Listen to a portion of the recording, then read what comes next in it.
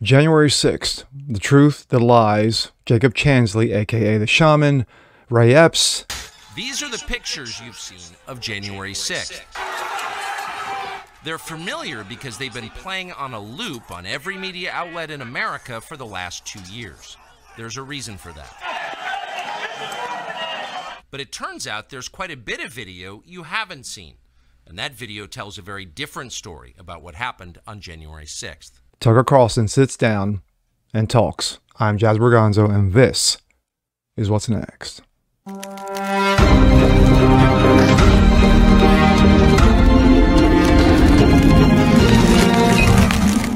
Hey, what's up, guys? Happy Tuesday.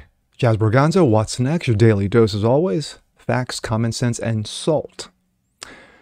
Well, one Tucker Carlson, Fox News' Tucker Carlson, has been having a field day in regards to the release of the January 6 tapes. But of course, the left has been losing their minds, clutching pearls, rectums clinching, because they say Tucker has put a nice, a nice little dress up, a nice little flowery and rainbows and what have you in regards to January 6, making it look like a tour guide when insurrection occurred. Well, sorry, but that's not the case. But Tucker, in his own words, talks about the truth, the lies of January 6th in regards to the tapes. Jacob Chansley, aka the Shaman, and of course, Ray Epps. Let's take a look. This comes out of Gateway Pundit. Ray Epps clearly was working for somebody. At the core, claims that January 6 were a lie. Tucker Carlson discusses the truth about January 6 files with Clayton Morris of Redacted. Tucker Carlson met with former fellow host at Fox News, Clayton Morris, on his online show, Redacted. In this interview that was released Saturday, they discussed many things, including the January 6 tapes and all that has transpired before and since then. Tucker Carlson at one time hosted the Fox News and Friends weekend with Clayton Morris and Abby Huntsman. Tucker eventually went on to do his own cable show at Fox News that is top rated on television. Abby Huntsman left Fox to become a host at The View, a toxic far-left morning show, and Morris started his own podcast, Redacted. His guest this week was Tucker Carlson. The two discussed January 6 protests, media lies from that day, and of course, there you have them there. At the 28-minute mark below, Tucker started really getting into the J6 files. He shared that his team asked for the files. Speaker McCarthy, who Tucker has never been a fan of, provided the files. For the record, he said, I've been highly, highly critical of Kevin McCarthy. He said he has roasted his ass on a number of occasions. Of the relevant footage, we're not aware. I don't think there is anyone who could have manipulated it. The two things I know is no one got in our way. We ran all our clips by Capitol Police before putting it on TV. Only in one case, they said, we don't want you to show the details of this door. Not of the people, just a particular door. Don't know what that door is, but interesting. I thought the whole thing was ridiculous. This security risk bullshit. The main problem we had is that we didn't have facial recognition software. So I'm allowing for, we missed stuff. I'm sure we missed a lot of stuff. We did our best and we spent a long time doing it. But what we couldn't do, which is the main thing I wanted to do, is to show that there were FBI agents in the crowd. And there were. The FBI admitted to it. But it's obvious to me they played a pivotal role. Ray Epps, clearly working for somebody.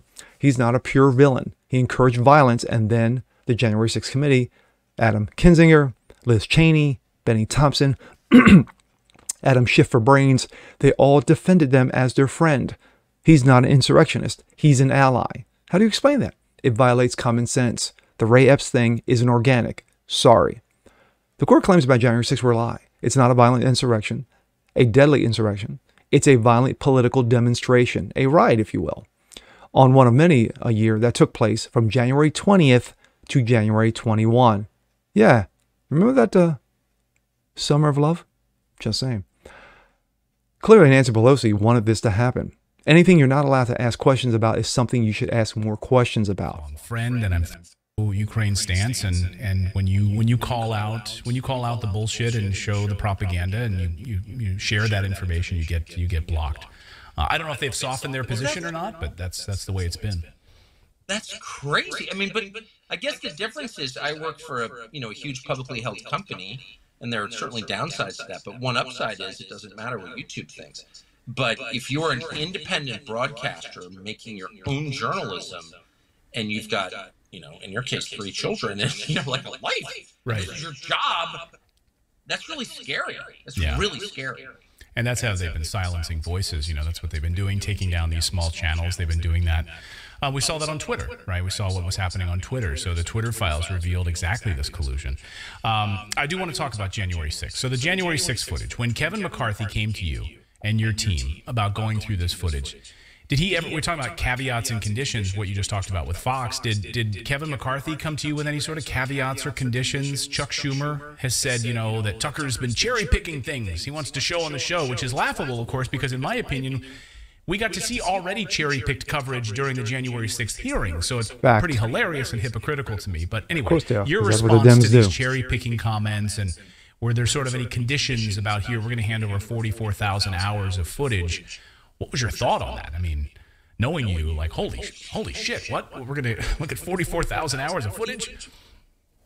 Well, we've been pushing for it since the first week. You know, one of my children was in the building when that happened. Wow. One of my kids works at the Congress and called me. I was getting my hair cut. Ashley Babbitt had just been shot. He heard the gunshots because he was right there. I mean, as an employee, not as a protester, right, to be clear. But so I had been interested in it. Of course, I'm from Washington, so I had been interested in it. And since the first week, I had said we should, you know, let's find out what really happened. Everyone's characterizing it, and my instinct as a journalist, but also as a person, is let's know more.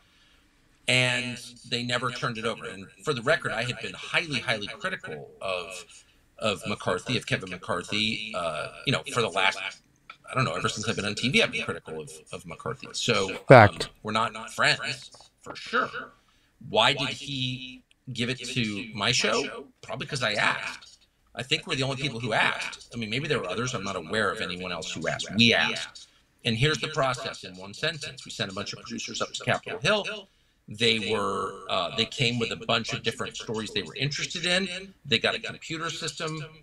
Use of the Capitol computer system, which allowed them to pull up separate rooms by, you know, location and time. They did not have facial recognition software, unfortunately, but they had this system which allowed, you know, what was happening in the speaker's office at this hour, and they watched all the tape, many hours. And of the 41,000, you know, a huge percentage, the majority, you know, the Capitol complex is enormous. It includes the Library of Congress. There are security cameras in, you know, closets. You know, a lot of this stuff was just empty rooms.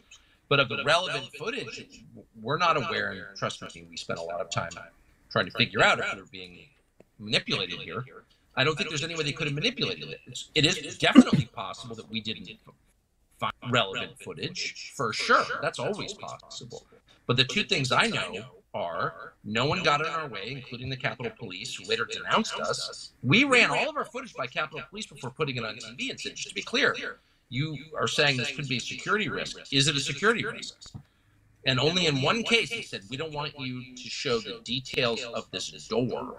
So we blurred the door. The Jacob Chansley video. Yeah, that blurred section of the Jacob Chansley. Exactly right. And I announced that on the air. That's the only change we made, but we vetted this. Not because I thought it was a security risk. It's a public building that has tours through it every day. I thought the whole thing was ridiculous. So this is security risk bullshit. But I went along with it anyway, just to say that we did. Okay? So we could never be accused of putting anyone's life at risk. Absurd as that claim is. And what I'm going to do is I'm going to make this a 2-part video, only because this is going on a little longer than I thought it would be. And I wanted you to get the full context. So this is part 1 of Tucker Carlson sitting down with Redacted. And in part 2, I am going to show a little bit more of the interview and also another story from Gateway Pundit in regards to Ray Epps, which of course Tucker just mentioned. So we're going to end that here for now. I'm Jazz Berganzo. This is What's Next. Want to see more just like this? Please leave a comment below. Like it, share it, subscribe to it. And we'll catch you on part 2. Peace.